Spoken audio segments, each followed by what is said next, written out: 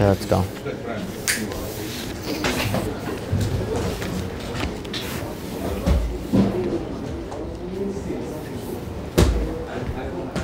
Last time we spoke about the destruction of the Beit HaMikdash and why the Beit HaMikdash should destroy the second Beit HaMikdash.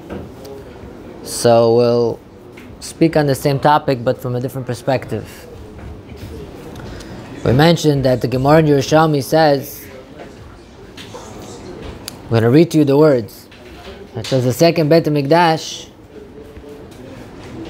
it says the Makirim anu otam shayu geim b'toram. The second Beit HaMikdash was the time, it was the generation of the Tanaim. It says during that time, the Gemara says, Yugim b'Torah. People would always be learning Torah. People would come out of the shul, they would run to shiur. People would go to Daf Yomi. People would make siyum mishnayot, siyum mesechtot. There would know sifarim left and right. There would be a lot of Torah. It was the generation of Tanaim.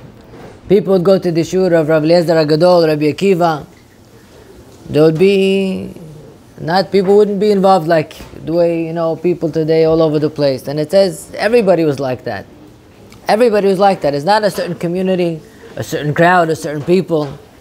Everybody was like that. Yegeim b'Torah. It didn't say they were learning Torah. Yegeim b'Torah means they were toiling in Torah.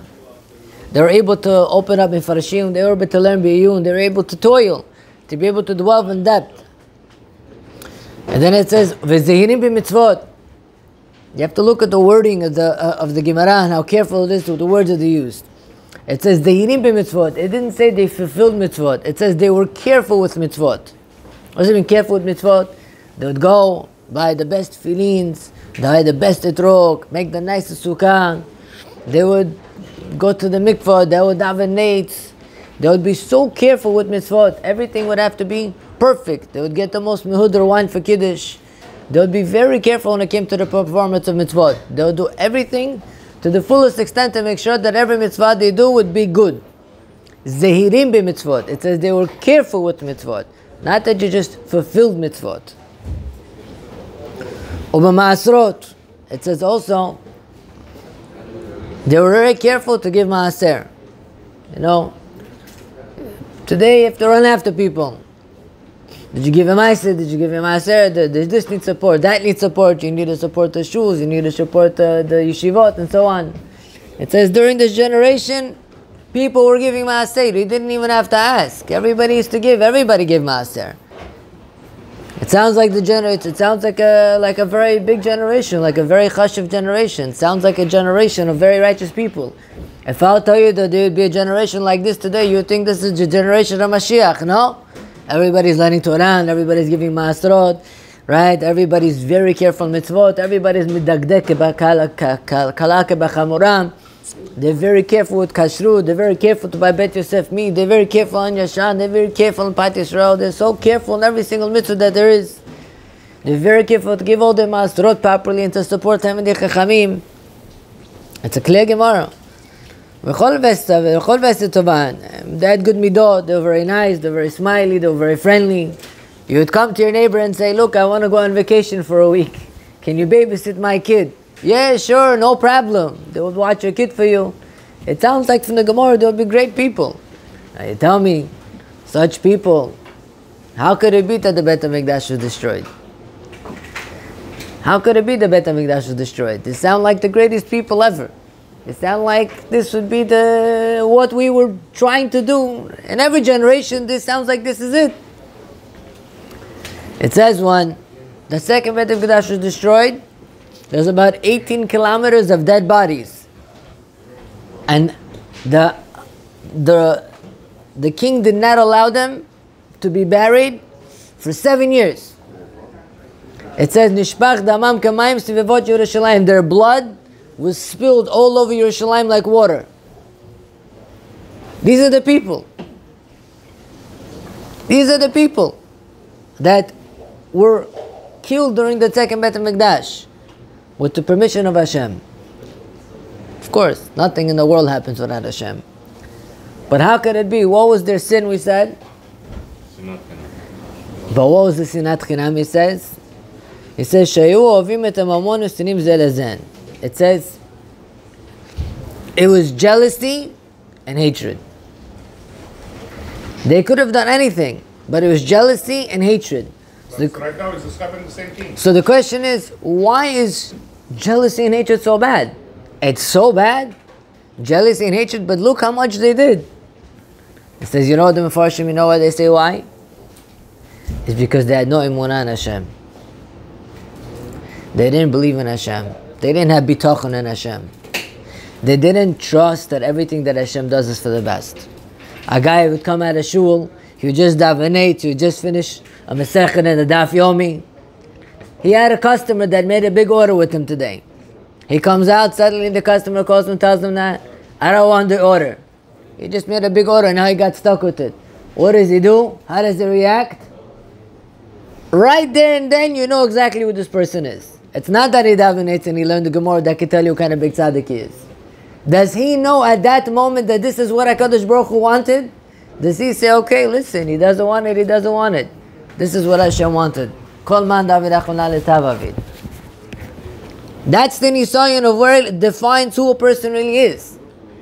Or if a person, right, comes home and he sees his neighbor building a massive house, right? Does it bother him inside? Does he feel jealous? Does he say, no, HaKadosh Baruch Hu gives everybody what they're supposed to have. HaKadosh Baruch Hu knows what everybody's supposed to have. HaKadosh Baruch Hu gives everybody what they need. Right? A person, lo aleinu chas v'shalom, walks and gets hit by a car. He can't walk now for the next 3-4 weeks. He has casts. Does he accept that it's min hashamayim? A person has a neighbor. Every Shabbat this neighbor comes, he makes a barbecue and turns on the music loud. And he always tells him, can you please stop? The guy doesn't care, he doesn't listen. He throws garbage over the fence into your property. This is at this moment will tell you who you really are. You could come home after being mehader and all the mitzvahs in the world. But if a person doesn't recognize that everything in this world is from Hashem, doesn't realize that HaKadosh Baruch Hu, like the Chavot HaLevavot says, nobody in the world could do anything bad or good to you, not unless HaKadosh Baruch Hu decreed it. The Chavot HaLevavot says nobody could do anything to you, not unless Hashem decreed it. If HaKadosh Baruch Hu didn't give the okay, it would never happen. If HaKadosh Baruch Hu didn't give the okay, it would never happen. So this was their sin. Why did they hate each other? Why did they love money so much? It's because they didn't believe that everything in the world is from HaKadosh Baruch Hu. They could have done everything else. The Gemara says, by Doeg and Achitofel, the Gemara in Sanhedrin brings, that there were such big Talmidei Chachamim that they were able to ask the Chachamim 300-400 questions. There were giants in Torah and the Chachamim wouldn't be able to answer. But Hashem calls them Rishaim. The Gemara says, Rishaim alechem lesaper chukai. Right? The Kadosh Baruch Hu calls them Rishaim. The Gemara says, what do you mean Rishaim? Look how massive they were in Torah. Look how much they knew. They had a beard, peyot, whatever you want. They look like they just came down from Shamayim. What does the Gemara say? Kol Toratam eitem misafav lachutz. Everything was only lip service. Everything was only on the outside. It was all one big external image. It was all a show. The Gemara says, Rachmana liba bai. HaKadosh Baruch Hu wants a person's heart. Hashem wants a person to be real. Hashem wants a person to be real. A person has to be really believing in HaKadosh Baruch Hu. It says this was where they failed in the second Beit HaMikdash. Is that what? That they didn't believe, they didn't trust that HaKadosh Baruch Hu runs the world. They didn't realize that everything that happens is min hashamayim. Right? When something would happen to them, they didn't think, okay, HaKadosh Baruch Hu is the one who orchestrated this, he made this happen. Like the Rambam writes, why are you not allowed to have a grudge against somebody? Why are you not allowed to take revenge against somebody? Right? Say, somebody came, you made yourself, I don't know, you just got yourself a swimming pool. You just got yourself a swimming pool, you got yourself a brand new car, right? Suddenly your neighbor's kid comes, takes a toy and he scratches the whole car. The whole entire car. He scratches the whole entire car. Say you got yourself a Mercedes or something. You go to the father, say, look what your kid did. You should pay for it. I need to take it to the body shop. He tells you, listen, what kids do is their problem. I don't have to take responsibility. Right? So how is the person going to react to that? Is he going to say, this is also min hashamayim? Or is he going to start cursing him and hating him and become enemies with him? If somebody, you went to all of his parties, this is very common. Somebody, you went to all of his parties. You made a party, he didn't come to your party. How are you going to react? Are you going to say, look at this guy, ungrateful. I go to all of his parties, doesn't come, disrespectful. I'm not going to go to his parties anymore. Right? Does the person realize that, no, this is what HaKadosh Baruch Hu wanted? Does he realize that everything in this world happens from Hashem or not? So if somebody steals from you $1 million, you say this from Hashem and talk to this person? What are you supposed to do? I steal from you Yeah. $1 million. Yeah. Okay. You gonna talk to me? Yes. Of course I'm going to talk to you because I want my money back. No, but I'm talking about you're going to be friendly with me. Like, I'm not going to give you money. I don't give you money. I tell you, I don't give you money at all. Are you going to be? This is very a big test. You're saying that something you don't have to take revenge. But if somebody steals from you money, and money, you have to do your proper hishtadlut in order to be able. You have to do your proper hishtadlut to get it back. But at the end of the day, yes, it's a kapara from Hashem. I understand kapara from Hashem, but my question is, I understand this belief from Hashem, but the question is if you're going to sit down with this person, yes or no? Rabbi, can I answer this question? It happened to me before, and I did. What? Can I answer this question? Yeah, go ahead. In this neighborhood, I know a guy, his brother stole about 3.5. His brother stole $3.5 million from him. He didn't talk to him in 7 years. Just a month and a half ago, I put a rabbi together with this guy, and he forgave his brothers, divided them, and now they have such a wide. He said in those 6-7 years, he needs them. All the money in the world is not worth when you don't have a family relationship. He changed his mind all the way. He said the money is not worth it. The rabbi was able to tell him that. Who said that the money doesn't work? The one who got stolen from Yes. us? Oh, really? Yeah. I'm going to introduce you. So let's get back on the topic. Listen, how everybody's going to go out and in his person. Many people that lay the fight, his How- brother, they fight. How a person goes about it. Different? Why different? It's big money, that's why. Animal. How a person goes about his own personal test is between him and God. But this was their test. This was their failing. That they failed to realize that everything that happened to them was min hashamayim. The Netziv Mevolozhin writes, Sha'af ayu tzadikim v'chasidim v'amalei Torah. You know how far it went that their hatred and their separation between each other went? The Netziv Mevolozhin writes, even though they were tzadikim, they were very careful in mitzvot, they were very medagdek in everything. They were chasidim, they were very machmer in everything. V'amalei Torah, they were able to go Shas, Mishnayot, everything. They were very from. You would see them, you would think this is one of the Lamed Vav Tzadikim. It says, but what? They didn't respect people that were different from them. I have my way of doing things, you have your way of doing things. For example, I have a shul. I'm running a shul, I have shurim, I have a kollel, everything is good. Right next to me, somebody else opened up a shul, opened up a kollel, opened up everything. How am I going to react? Am I not going to go in there? Am I going to be upset at them? Am I going to make machloket? Or am I going to say, no, Baruch Hashem, there's more Torah. There's another place that people have the ability to go to. There's more minyanim, there's different shiurim. Now let people be able to choose where they're going to grow for more. Bechazde Hashem, Hashem is building more Torah. If a person is building it l'shem shamayim, he's happy that there's more Torah. If a person is not doing it l'shem shamayim, it bothers him. He's not going to go in there. They're not going to talk. There's going to be machloket. There's going to be separation. They lose respect for each other and they separate from each other. He says, but they have shurim, they have Torah, they have everything. But the fact that it caused separation, the fact that it caused machloket shows that you're doing nothing l'shem shamayim.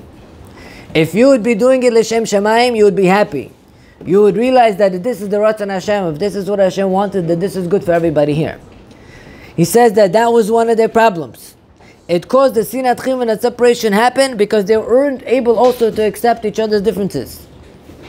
You are less than me, I am more than you, who are you that I should learn from you, and so on and so forth. It was a very interesting type of a generation. The Vilna Gaon writes something amazing over here.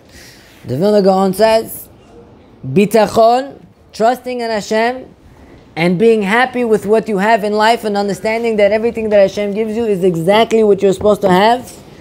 He says it's the complete opposite of desiring something that you are not supposed to have. But he says over here, the ikar in Judaism is bitachon. The main thing through all of a person's Torah, through all of a person's avodah, is to come to be connected to HaKadosh Baruch Hu, to realize that Hashem is running the world. He says a person that doesn't have bitachon, even Torah he doesn't have. Even his Torah he doesn't have. He says something fascinating, the Vilna Gaon. He says, Mi shelibo tov b'midat ha-bitachon. If a person has real bitachon in Hashem, that whatever happens to him in his life, he says this is for tov, this is for good, he's happy. Right? He goes, he's supposed to deliver a $50,000 diamond, puts it in his pocket, falls out of his pocket. Big loss, right? It's a big loss. Right? But what does the person in bitachon say? Baruch Hashem. HaKadosh Baruch Hu took it at this diamond, but I'm sure HaKadosh Baruch Hu did it l'tovati. Somewhere else, something was supposed to happen to me, HaKadosh Baruch Hu gave me a kapara this way. He's happy, he goes on, he's besimcha. That's a very big madrega. But that's the madrega that you know that HaKadosh Baruch Hu is running the world. If you weren't meant to have this loss, Hashem wouldn't give it to you. The fact that Hashem gave it to you means that Hashem thought that this is the best thing for you. You trust that Hashem is doing everything that's good for you. He says a person that has bitachon, even though he might do sins, even though he might sin, he might here and there, he might do very bad avirot. Say a person is a big bitachon, but sometimes he go to an opposite extreme. Sometimes he falls in certain sins, he ends up in Las Vegas for a week, gambling, right? Or a person, right, ends up doing certain sins, but he's really about bitachon. I'm not talking about where people are only on the outside. They talk about Hashem, then suddenly one person does something back to them and they curse them for the next 2 weeks. I'm not talking about people that have only from their mouth. I'm talking about people that have real bitachon. He says, are better than people that don't have bitachon. Even though the people that don't have bitachon, they osek in Torah, gemirut chasidim, a person that has Torah is better, a person that has bitachon is better than him. Can you believe the Vilna Gaon said such a thing? That a person that has a bitachon, that has real trust in Hashem, is better than somebody who doesn't, even though this person that doesn't is learning Torah and being osek gemirut chasidim. It's a very fascinating Vilna bitachon, Vilna Gaon. Brings also over here. Good morning. It brings also over here in the end of the Chidah something very interesting. The Chidah writes in the name Rav Moshe Cordovero. Rav Moshe Cordovero, when he passed away, he was the author of the Reshut Chochmah. The Arizal said that he saw the fire of Mount Sinai on Rav Moshe Cordovero's grave. Rav Moshe Cordovero was a giant. When he wrote a sefer Reshut Chochmah, and it came to the Chachamim to give a haskama, they said we cannot give haskama on such a sefer because we can only give haskama on a sefer that we know that the author was on that level. They said it's impossible somebody's on that level. It says the bat kol, like a heavenly voice, came down and told the Chachamim that he was really on that level. That the Reshut Chochmah, the Rav Moshe Cordovero was a giant in Torah. Look at the Reshut Chochmah writes, Rabotai, this is a lesson for life. It's not something that a person's gonna just grow up to, wake up to and say, okay, now I'm this level, right? But this is a lesson for life. I'm gonna read to you his language. He says, Kol adam yodei b'atzmo shechet ez echet. Every single person knows that he did avirot. Who could possibly say it's clean from avirot? Especially in this generation, he says. A person daven zurat kavanot, says Hashem zurat kavana, Hashem zurat kavana. A person speaks lashon hara. A person watches things they shouldn't be watching, says things they shouldn't be doing. A person takes merchandise, doesn't pay for it. A person, right? The Kaveh Yashar writes, even if a person bought a nail in his house and he screwed it into the wall and that nail was bought with non-kosher money, a person's tefillot don't get answered. Any gezel a person has, a person took merchandise from somebody and never paid for it. Such a person, he could cry all and daven all he wants, Hashem doesn't listen to such a person. Ad kedei kach, the sin of... A person has to be very careful to have kosher money. A person should be very careful. All his money should be 100% kosher. Shouldn't bring any non-kosher money into your house. All your money has to be kosher. Well, leave it outside. Right? Make it hefker. Right? V'chein brachot. A person says brachot without kavanah. Every person knows he did averot. He says, imagine a person sins, they tell him, oh, you need tikkun. What's the tikkun? A person says, I cannot fast. Right? How many fasts does a person need to do in order that if he gets angry one time? 151 times, the result says. How many fasts does a person has to fast if he says one not nice thing to his parents? 45 times. Right? A person will have to fast his whole entire life like this. But a person cannot. It's a very big tikkun to be able to fast. He said, okay, you know what? The Rav Moshe Koravelo says, you have a lot of averot, you don't fast. Hashem will give you a different kapara. A person's children will die, chas v'shalom. Or a person's children will, go off completely and give him tzara his whole life, chas v'shalom. That'll be a punishment. Like that happened to David HaMelech. When Avshalom passed away, David HaMelech, what did he do? He was crying. He said, Bini, Bini, Avshalom, Bini, Bini, Avshalom. He was crying. So they ask, after the David HaMelech said that, he took his son Avshalom out of all the 7 levels of Gehinam. He went all the way into Gehinam. David HaMelech was crying, saying, Bini, Bini, Avshalom was taking him level after level, was taking him after hell, out of hell. So they ask, how did he take him out of hell? Just by saying those words. What was David HaMelech crying about? David HaMelech was saying, Hashem, my son Avshalom was wicked. You know why? It was a punishment for me. Bini, Bini, Avshalom. It was because he was my son, he was wicked. He doesn't deserve this. It was my punishment that Hashem gave me this such a child, David HaMelech said. And by davening and crying to Hashem, saying that it was his fault and not his son's fault, he was able to save him from hell. He says, imagine, so the Ramona Moshe Koraveh says, okay, you have a lot of averot, you can't do taniyot, Hashem will punish you with your children, chas v'shalom. You tell him, no, Hashem Yishmerem, I can't, that'll be too much for me. Hashem says, okay, you'll have a kapara in your panasat. You'll have no money for the next 20 years, you'll have to be in debt all the time. Or you'll make money, you always lose money somewhere else. Something's always going to happen wrong, you're always going to lose money somewhere else. Like they say, you have your holes in your hands. He told him, no, to be poor is very difficult. Eov said, it's better for a person to have all the suffering, but not to be poor. To be poor is very difficult, right? A person cannot afford anything. It's very... Ani choshuv kamet is like a dead person in his heart. He says it's very hard for a person to be able to accept a kapara. So Rav Moshe Koraveh says, I'm going to give you a kapara that's for free, he says. I'll give you a kapara bazol. I'll give you a kapara that you'll get away cheap. He says, what's that? Without fasting, without suffering, without dipping in the snow, Gilgul Sheleg, without a person's children dying, without having to become poor. He says, what's that? Who can guess what it is? He says, La'avir al midotav. V'kol ha'ma'avir al midotav ma'avirin al kol pesha'av. You know what that is? When HaKadosh Baruch Hu sends somebody to come to you. Imagine you did something good for somebody. For years you're helping somebody. Right? You're helping somebody, or you have a partner. For years you're working with each other. Suddenly he two-faces you. He goes, opens up behind your back and puts you in debt and ruins your business. Right? What? It's very difficult. A person feels furious. He says a person like that, if he's able to say, this is min hashemayim.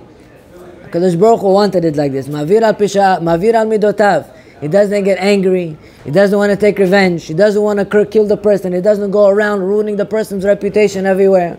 A person that's ma'avir al midotav, a person that's able to accept when somebody does something wrong to him, and he's able to be mochel him, HaKadosh Baruch Hu says, such a person, your avirot I'll also let go. You're supposed to be poor for the next 5 years. Somebody did something horrible to you. You're able to be mochel him. I'll mochel you also. You won't have to suffer the aniyut for 5 years. If you're able to forgive people without taking grudges and taking revenge and hating and so on and so forth, HaKadosh Baruch Hu will also forgive you for your avirot. That's what Moshe Koravero says. A person wants to get away cheap. A person wants to get away easy. In order for him to remove from himself suffering in life, is to be able to accept and to understand that everything's min hashemayim. David HaMelech, he wanted to be the fourth leg to the chariot, the fourth avot. He told Hashem, please give me the ability. Hashem told him, I'm going to test you, you're going to fail. He said, how am I? He said, okay, give me the test. What was the test? With Bathsheba. Did he fail? He failed, right? But when did David HaMelech zochet to be one of the 4 avot of the chariot? You know when? When David HaMelech was traveling, and Shimi ben Gera, which was one of the Sanhedrin, he took dirt and rocks on the floor and he threw it on David HaMelech, and he started cursing him in public and degrading him and belittling him in public. And David HaMelech's general from the army was there. I think he was Yoav. He said, let me cut off his head, let me kill him. David HaMelech said, no, leave him alone. Why? It's not him. Hashem Omar Lo Kalel. HaKadosh Baruch Hu sent him to curse me. It's not him. It's all HaKadosh Baruch Hu. If Hashem wouldn't want him to do this to me, he would never do this to me. The fact that he is doing this to me right now, this is direct message from Hashem. Hashem wants me to have this kapara. And so at that moment, he was able to realize that everything in the world comes from Hashem. He says that moment he was zocheh to be the fourth chariot. When he's able to realize that HaKadosh Baruch Hu is the one who runs the world. I'm just going to end off with a chiddush and we'll do a little halakha. We start the tefillah. Every single day we have 4 parts of the tefillah. Right? We have the korbanot, which we come and we say, what is the korbanot for? It removes all the tumah. It takes all the tumah, the klipot, it removes all the klipot, all the tumah. The Zohar says the person that says korbanot every single day, Hashem will give him kapara for all his avirot. It's like korbanot inside of the Beit HaMikdash. After that, he goes and he says, Psuke de Zimran. Mizmor, he sings to HaKadosh Baruch Hu, he prays Hashem. After that is Olam HaBriyan, the next world, which is a very high world, connected to a person's neshama. What's that? A person says Shema Yisrael. He speaks about the praises of Hashem. HaKadosh Baruch Hu Shevach, he davens for Torah, for so on and so forth. He praises Hashem tremendously. He accepts Hashem's kingship. And what's the highest level of tefillah? What's the highest level in the whole tefillah? Olam HaTzilut, the highest world is Shemona Esrei. And what's in Shemona Esrei? We're davening for bracha. We're davening for siyata d'shmaya. We're davening for Hashem to save us from our problems. We're davening for parnasa. We're davening for refuah. So my Farshim asks, what do you mean? In the highest world, Shemona Esrei, right now is the time to daven to Hashem for everything that you want. Right now is the time to daven to Hashem to be successful and so on and so forth, to buy a house, to die there. Right now is the time. At the end, save it for the end. All the way at the end of tefillah, before we stop, make it tefillah, ask whatever you want, say, okay, thank you Hashem, and that's it. If anything, Olam HaTzilut, Shemona Esrei, should be all about praising Hashem, Ateu Hashem Elokim, Hashem Melech, Hashem Malach, Shema Yisrael. That's what Shemona Esrei should be. Why in Shemona Esrei we're asking Hashem for everything? In the highest world, this is the time. You know what the Saba Mekelam says? He says, you know what the highest level of spirituality is? Is not to be able to say, Hashem, you're the king. Hashem runs the world. Hashem Melech. Hashem created the sun. Hashem is in heaven. Hashem is there. The highest level in spirituality, he says, is to realize that everything in physicality is from Hashem. That everything physical is from Hashem. You need a refuah, where is it from? Hashem. You need panasa, where is it from? Hashem. You need Hashem to save you from a certain problem in life, where is it from? Hashem. He says that's Olam HaTzilut. The highest level in spirituality is when a person realizes that everything in the physical world is from Hashem. If a person is very religious, he does everything, but he doesn't realize that everything in his life is from Hashem, he missed the point. The highest level is to realize everything is from Hashem. And he says that was the problem of the Churban Abayit. And the Churban Abayit, they were learning Torah, they were medadik mitzvot, they did everything. But they didn't realize that everything in their life comes from Hashem. And that's what created that hatred. That's what created that separation. That's what happens. That's what created you're different than me. I don't like you. You open up a competitive school. I don't want to talk to you. I badmouth you because you opened up another shul. You did this, you did that. Separation. Why separation? If you really believe that everything's from Hashem and you realize that HaKadosh Baruch Hu is doing everything good for the good of Klal Yisrael, you should be happy. You should say, this is the Ratzon Hashem. There should be more Torah and more Yirat Shamayim. When you see Hashem is running the world, you're accepting, you're loving, you accept what Hashem does b'simcha. That's the level that HaKadosh Baruch Hu wants. But when a person could do everything, but he doesn't realize that when something doesn't go his way, that is min hashemayim, he missed the whole point. It says that was their mistake in the second Beit HaMikdash, is that they didn't realize that Hashem is running the world. That's the Gra says, like we mentioned before, that a person who has emunah and bitachon is better than a person who doesn't, even though the person who doesn't learns Torah and does everything. That's Peshuto Kemashma'om. I want to do a few halachot. I want to get into a few halachot. We have a few minutes left. I'm just going to make an introduction. A lot of people, they ask, what's the difference between Pat Yisrael and not Pat Yisrael? Anybody know the difference between Pat Yisrael and not Pat Yisrael? What's the difference between OU bread or OU bread that with the Hasidic Shechshu that says Pat Yisrael? This is bread, this is bread. This has kosher ingredients, this has kosher ingredients. The Uzbek baked this one, the Uzbek baked that one. What's the difference? He says, you know the difference is? It says the Chachamim, right? During the time of the Chachamim, they came and they made a lot of gezerot, they made a lot of decrees. They wanted to keep us away from the Goyim. And they realized there's certain things that keep us very close to the Goyim. So say if a Goy cooks food, you're not allowed to eat it. Why? They wanted to separate us from the Goyim. Because if the Goy would cook and we would eat it would bring us to get close to them. We would eat by them. They would cook for us. It would bring us to mingle to them. Right? So the Chamim said, no. Anytime a Goy cooks something, you're not allowed to eat it. Now, you're going to go, a Goy is going to cook something, you can't eat it. It creates a separation between you and him. The Chamim said, you know what? They saw that bread is something that people are always going to the non-Jewish bakeries, talking and getting involved, and the Goy is inviting you to his house, come and eat, and you're sitting and you're eating, because you could eat, there's nothing wrong with just bread. And you'd start with the bread, and so it would come to get close to them, it would lead to other things. Chamim said no. If a Goy break bread, you're not allowed to eat it. Why? Create separation, create a distance. In order to create a distance for Klal Yisrael, because a lot of the Jews were very easily going into intermingling with the Goyim.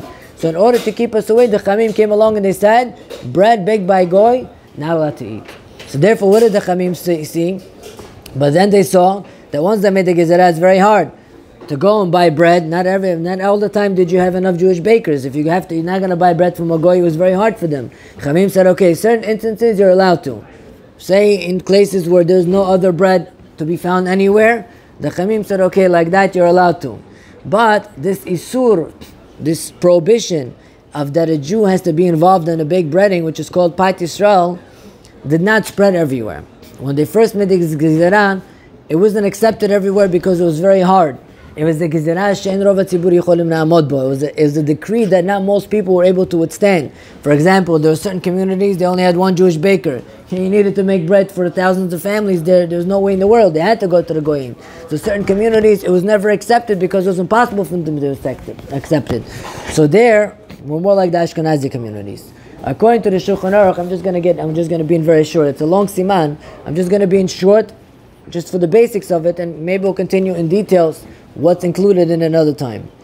The Shulchan Aruch said, anytime a Goy bakes bread and there's no Jewish intervention, it's asur to eat that bread. That's what we call today regular OU bread. Any cookie or any bread that just has a regular OU, a regular chavkei, anything like that, is not Pat Yisrael. There's no Jewish intervention. What the OU means over there and what the chavkei and all these other hechsher mean, that the ingredients here are kosher. That's the only thing they're taking responsibility for. Is the ingredients here were kosher, but the baking was fully done by a Goy.